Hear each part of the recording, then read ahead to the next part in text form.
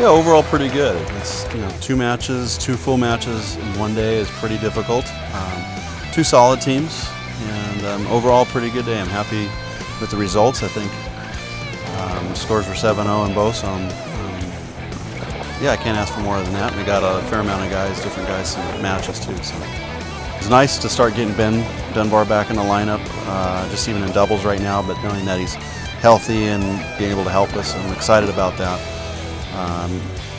I thought we struggled a bit against Texas San Antonio, and I thought we played quite a bit better today than we did last weekend in both matches. So, and a number of guys that we worked on specific things, I saw improvements. Carl, Phil, Mads, specifically, they did a very good job.